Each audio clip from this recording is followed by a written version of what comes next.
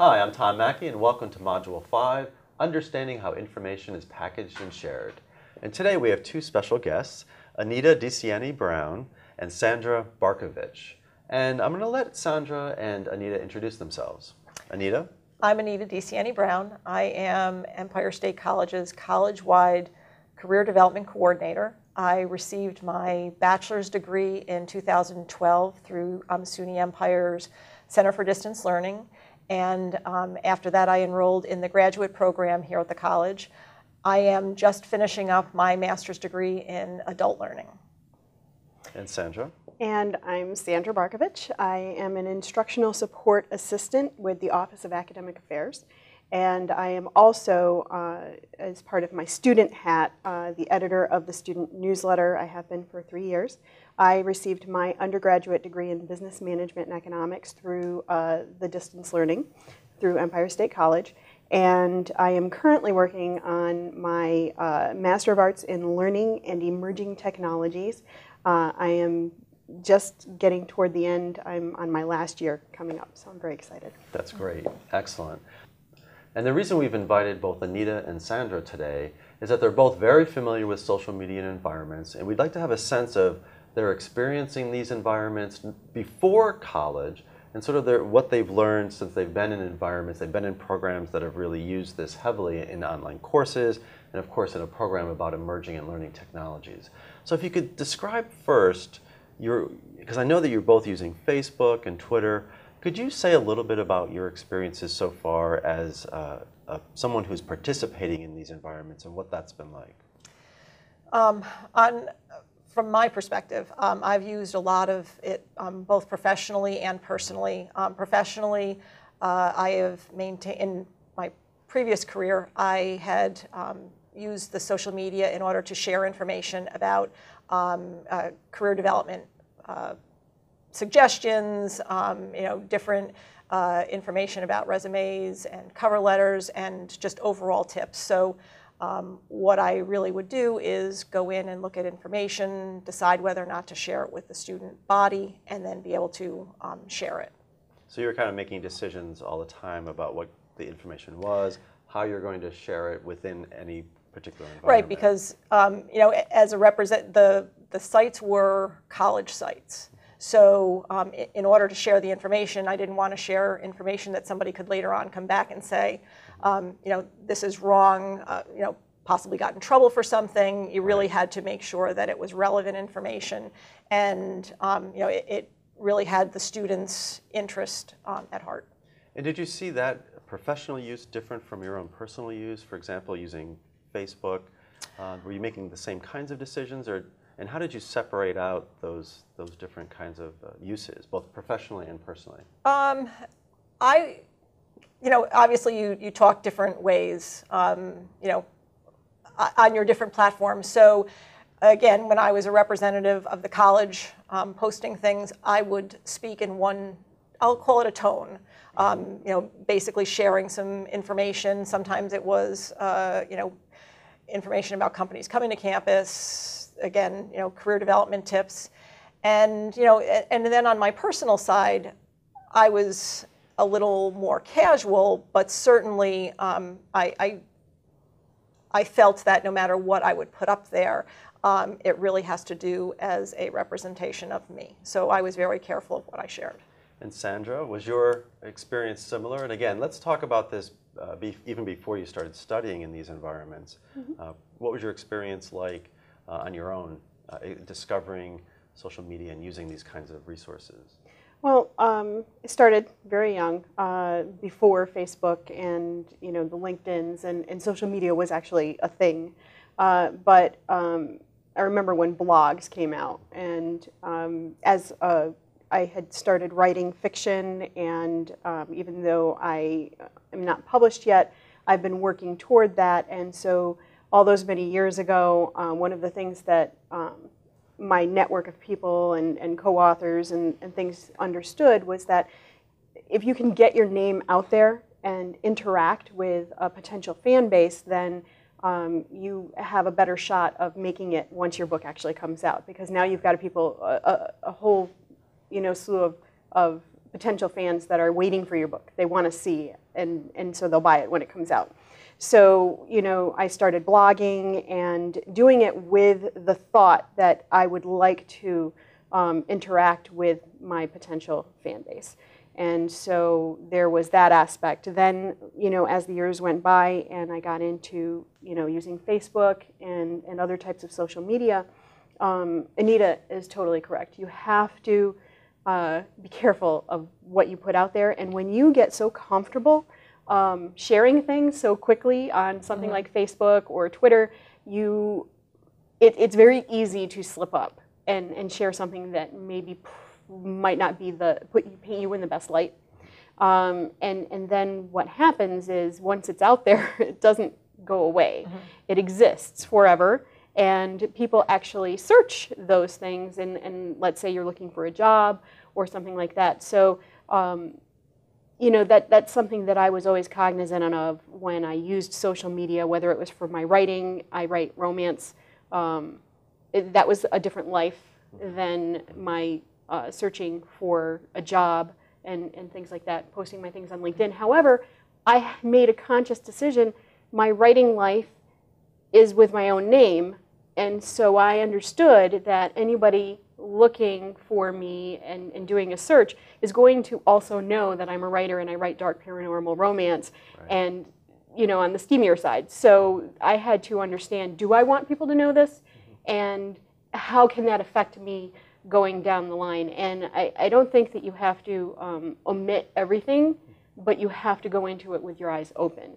And that's a big thing. And then, you know, once I got into learning at a distance, you know, then it became something else where, you know, I interacted with my fellow students. So even though I was learning at a distance, at a distance, I have friends that I've made in online courses that I've never actually met face to face, but I've actually made very good friends with them, and we contact each other and we exchange information. We've kept up, you know, over the years. We know about each other's families and we support each other at a distance, and it's all through social media and things like that. So it's really, I know in one of my classes I was introduced to, and it might have been the same class that we took together, was Marshall McLuhan. And his views about the global village. And, you know, he was touching on something that he had really no full concept. I think of him as like a prophet, you know, talking about the future. And, but it's true. You know, here you meet people. I've got friends from Australia and things like that that I have met in person because I've gone to conferences and things like that. But we can communicate instantly with each other, and it's different. And it's interesting because in both of your explanation of discussion of this, it's clear that you saw yourselves as producers of information in these environments. You were very aware of the responsibilities that go along with that production, creation of information, and also having the ability to share. And in your case, Sandra, it's really interesting because what you were doing is in many ways leveling the playing field. So instead of looking for a traditional way of publishing, you really were publishing your own writing in a different way. Was that similar for you, Anita, too, that you saw yourself really as an active participant in these environments and that you were willing to share information? Is that something you had thought of as you were discovering these online environments? One of the other roles that I've had as far as professional role is marketing.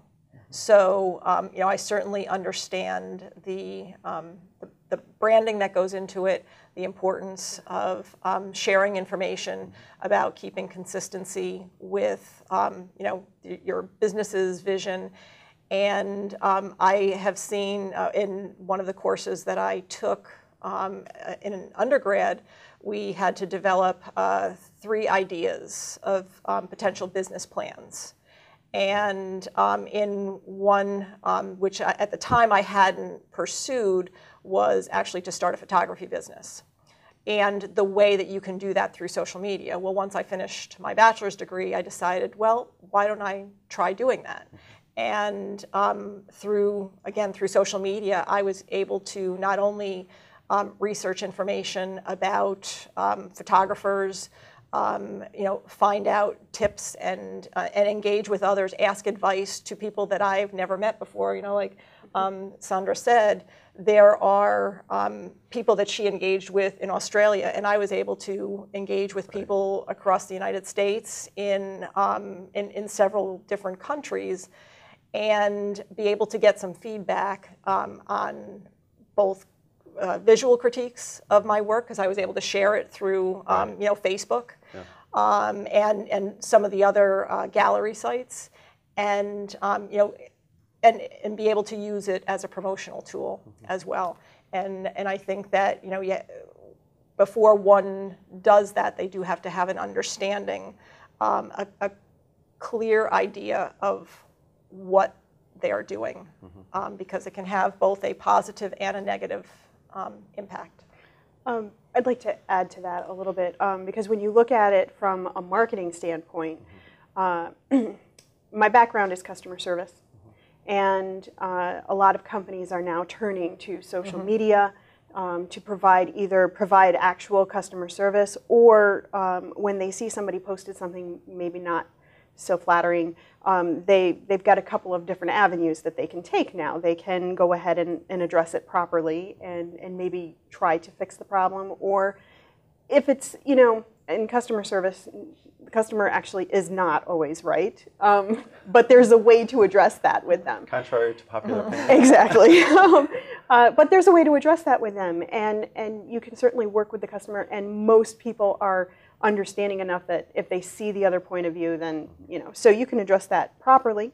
Or there are companies that don't address it properly, and they make their own faux pas when they reply angrily or put the customer down for whatever the response is, or remove the posting, and things like that. So there's a certain responsibility that both sides need to take with social media and the use of it. And so with marketing, one of the things that I've been noticing a lot is the recommendation that if you're going to use social media as a marketing tool, it shouldn't only be to say, hey, I've got this for sale, buy from me.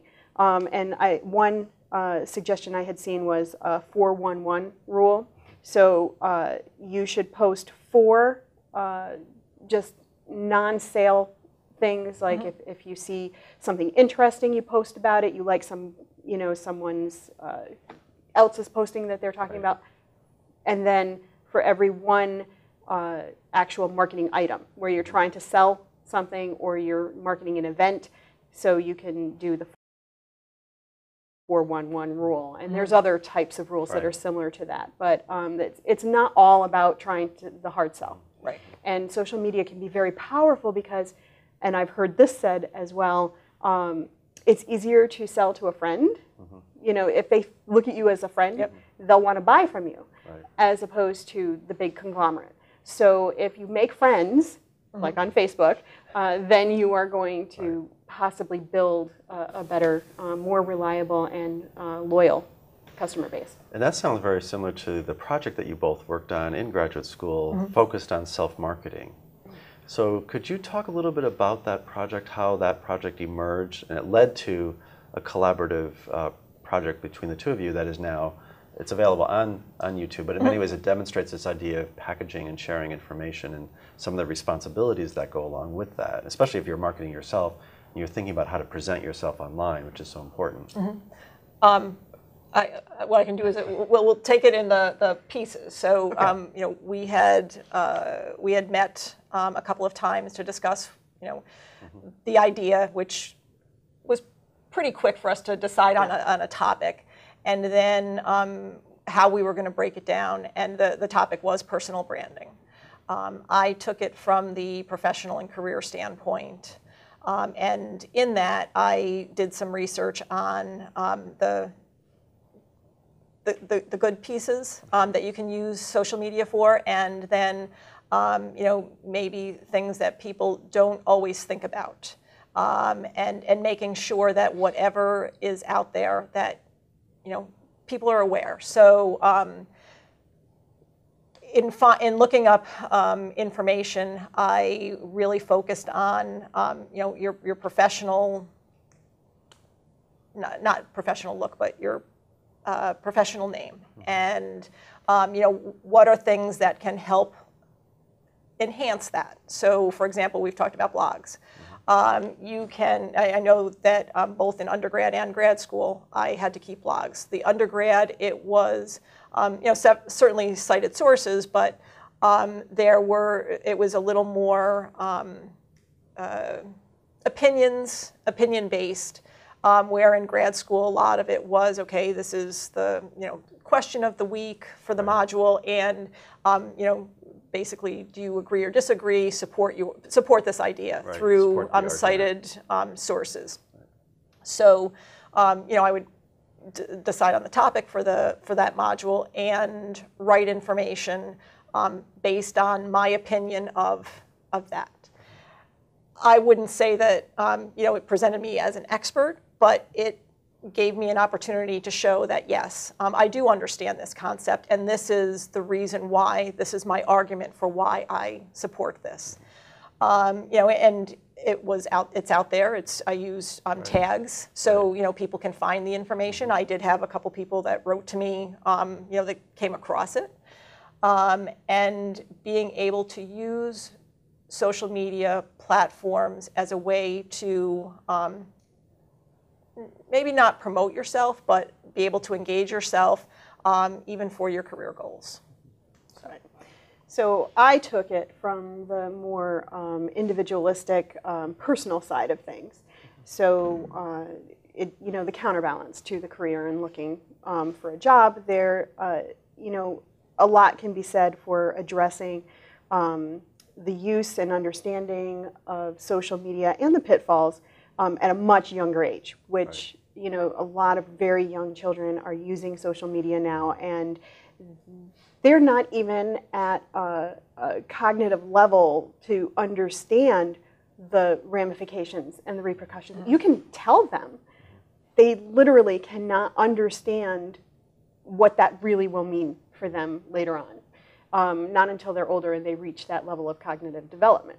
And so what we did in the video was, we certainly spoke about the career side of things and the professional aspect, but then we also talked about how to present yourself as a personal brand and how that will impact your career side of things. And so, talking about, drinking, going out drinking with your buddies and posting those pictures with the red Solo cup, is not always so good. And I was actually talking with Anita about that project recently, and we were saying how that there was an article that I had just the other day read.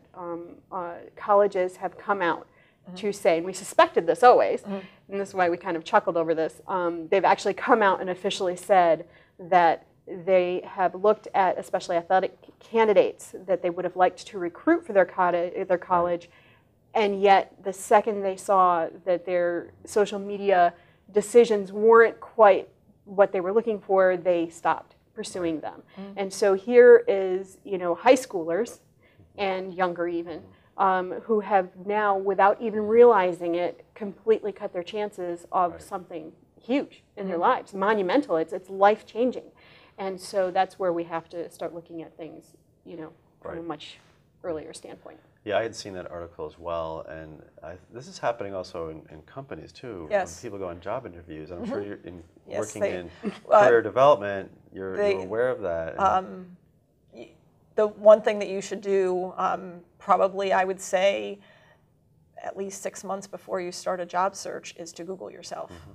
Because the information that is out there, once you create the electronic trail, and that electronic trail happens when somebody likes a picture and they comment on a picture, once it's there and there's been some type of engagement, somebody has seen it. Right. And you don't know who has seen it and how that information can be used in a negative way. However, there's also a positive way too.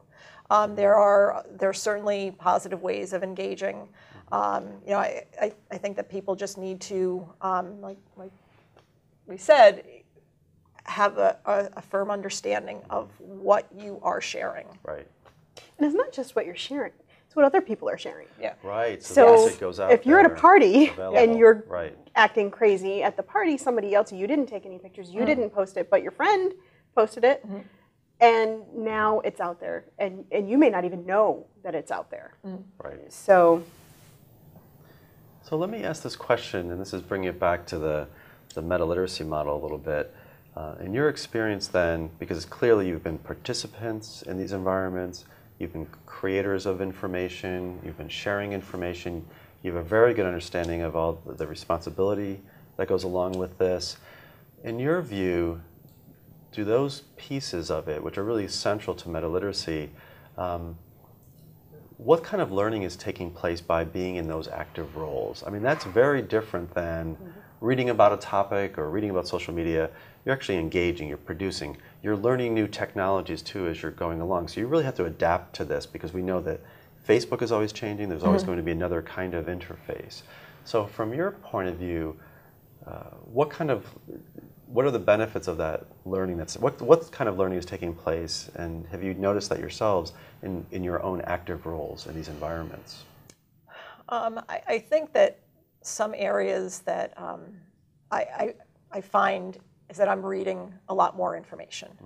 You know, there have been times that I'm going to resort to the comfort and casualness of Facebook. So you know, somebody may share maybe a political post, or you know, not necessarily a political post, but a post that includes a blog. Right. You know, I actually had an engagement with a good friend of mine that had shared information, and I read it. And then I actually so I then went to Google, and I started looking at the AP sites, and I looked at you know, the national you know, media sites to try and find this particular story, and I couldn't. So then I actually went back and I said, you know, I in a private message to her, and I said, I really think that you should think about what you're sharing here. I'm not saying you have to change your political view, but I'm just saying that what you're sharing isn't really accurate. Right. And you know, it just kind of looks a little foolish. Right. And you know, after a while, she went and she did her own research. And I said, you know, I just want you to understand that if I were to hand this in as a paper right now, because anybody can create a blog. Right. And that's what it was. It was somebody's blog. Anybody can create a blog. But there was no cited sources. It was not a true story. Right. So, you know, if I handed this in as a paper, I would get an F. So I think from one of the things that I've done is when I will share something or engage, I really try to be informed in the best way that I can. Yeah. Great examples. They are excellent. I worked for a backbone internet service provider, and I worked in their net abuse team. And basically, we tracked hackers and crackers, and also spammers and things like that. And so, right from the very beginning, you know, this was many years ago, the internet was just starting to really take off. It was starting to boom long before, like I said, social media. There was no Facebook at the time. But one of the things that we learned to do is to verify information through sites like Snopes and things like that. There's urban legends that go all over the internet, and they travel like wildfire. My husband and I joke many, many years ago, he had written this totally fake piece just as a joke for a local newsletter that he had written for. And he had talked about radioactive nickels that were made from metal that had come from like Chernobyl or something like that, and that if you had these between this date and this date, they were dangerous and they could cause issues. You keep them in your pocket. You should send all your nickels to this address. And he made it sound so real and things. But people, like you said, they read that, and because it sounded so legitimate, and he had fake numbers for the CDC and government, and people would have taken that, and there probably would have been a place where a bazillion nickels were now sent because people were panicking. And so, you know, it's very, very important to check that information, and that's something that I've learned and altered my view. You know, you never take anything at face value on the internet. And that gets to the packaging piece too, because you could create something that looks completely professional, but it's not. And that's, again, why it's so important then to teach people to be more critical readers of this information. One other aspect I'll ask is this dimension of collaboration and peer review. And because so many of the examples and what you're talking about is really what you learn from each other, and also how you in many ways play the role of teacher in these environments, because it's a very decentered environment. Have you, in your own experience, have you thought about that, about how, and do you see the collaborative piece of that as very important? Because you're not just reading information, you're really interacting, you're participating, you're gaining insights from other users in these environments. So how important is that collaborative dimension? For me, again, I know I will be able to say on the professional level, but then even on the personal level, I look at information and I decide, is this something that I want to share? A lot of times when I'm sharing something, it is because I endorse the, I'm not going to call it a product, but I endorse the brand, the person, whatever I'm sharing, I feel a connection to, and I'll even use SUNY Empire State as an example. I've only been here as a month, or for a month as an employee, but I have shared all of the wonderful work of the college for many years. And at the same time, I also use that to be able to share not only as a post, but interact with others and share the information and try and promote to other students. Same thing with businesses. So I really take a good look at from that angle what I am sharing, and I feel that whatever people are looking at, I'll look at a friend's post, and I sometimes will take that as an endorsement of a product, of something to read, as a new restaurant to try.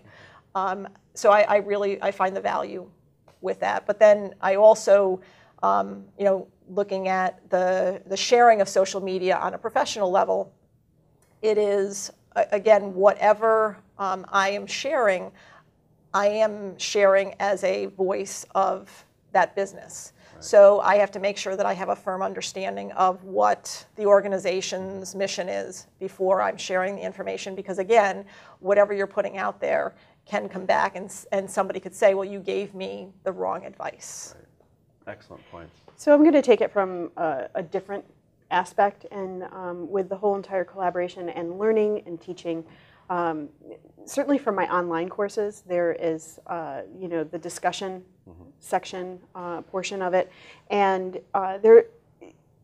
you can look at it as you're just reading what other people are posting, and that's interesting, and move on.